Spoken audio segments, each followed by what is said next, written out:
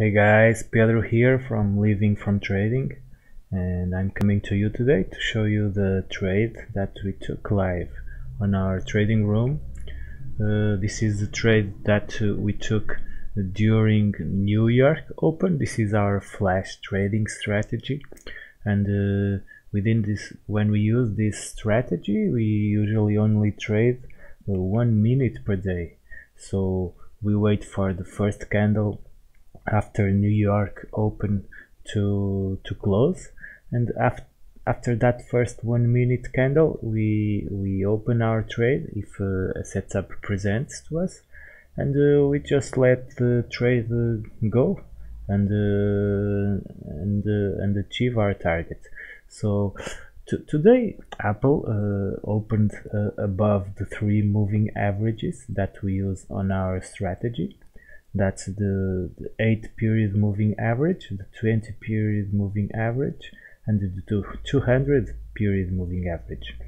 And when Apple opened the first candle, which is this red candle here, it opened with a down bias.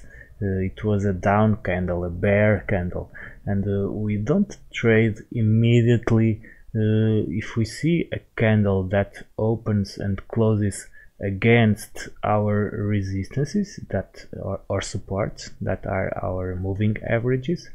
We don't take the trade against the moving average. No, we wait for the red to start to be deleted by green, and at some point when a lot of red was already eliminated by green, we enter our position only when the price is going on our direction. And that was what happened today. The first candle was a bear candle, a red candle that went down, and as soon as the price started to go up and almost all the red was deleted, on some situations I wait for all the red to be deleted. On other situations I can anticipate a little bit, and that's what I did today. And after I opened the trade, I just set my stop loss, which was below this low. I was willing to lose just this small amount, and I set my take profit, which was there. And you can see that the risk reward, it's pretty big. We have a lot of reward to a small risk, and that's what we do every day. We wait for 1 minute after the New York market opens. We open our trade, we set our stop loss, we set our take profit, and then just let the trade run. We always open our trades according to the trend.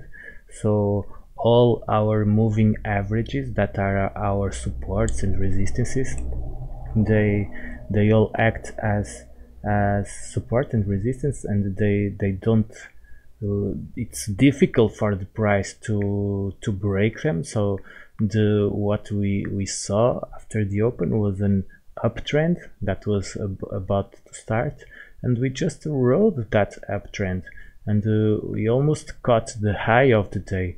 And during this trend there was a lot of more opportunities to trade.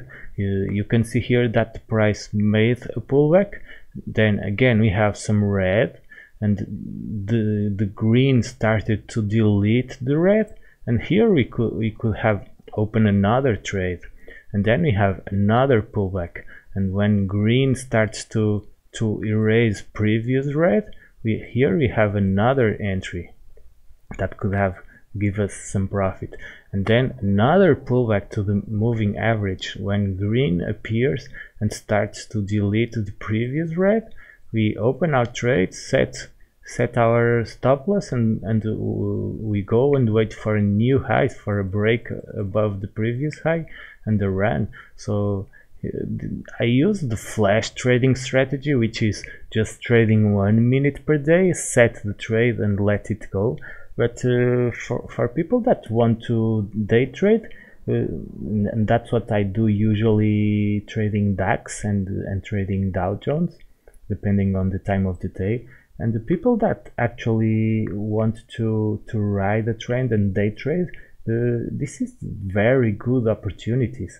And what made the trend change? So when we arrived this point, something made the trend change, and we can see that because we see a lot of red here, and that whole red, it's eliminating a lot of the previous green.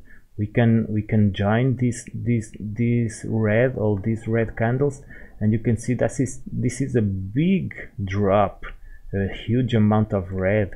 And when we see a huge amount of red after during an uptrend, we must be careful, because this means that the bears started to enter the market and started to play hard the market. And this is a signal that the market is about to reverse, and that's exactly what it did. It was a few minutes trapped here between the moving average until it finally broke the fastest moving averages and started a downtrend. You can see each pullback, it's a traded pullback. You can go and short. Again, another pullback, you can go and short. Boom, new lows, break of new lows. Wait for a run after the break of new lows. Another pullback, red eliminated previous green. Boom, wait for the price to break the new lows. It's so easy to trade like this, guys. You can make a lot of money trading like this. You don't need to trade charts that don't go anywhere. You just need to wait for the right times of the day, and the right times of the day is when the price has the most volatility, when it is moving faster, when it moves a lot. Look at the end of the previous day here, guys. Compare the movement. It's just going sideways. You don't see any signal to go anywhere here. This is just the end of the market, the last orders that usually give a little more volatility, but the rest of the day the market is very slow. So if you choose the best times of the day to trade, which is the open of the market, if you trade stocks or if you trade indices like Dow Jones or DAX during London session, the open of the London session and the open of the New York session, they give a lot of volatility to the markets, and you should use that volatility to take your trades, to make money. And don't wait for the price to die, to start to go sideways. Don't do anything at all. That's my advice to you guys.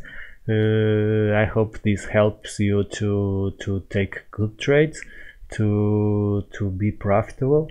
And if you like my videos, please give me a like, and please subscribe my channel so that you get updates each time that I post a new video. Thank you guys, and until next video.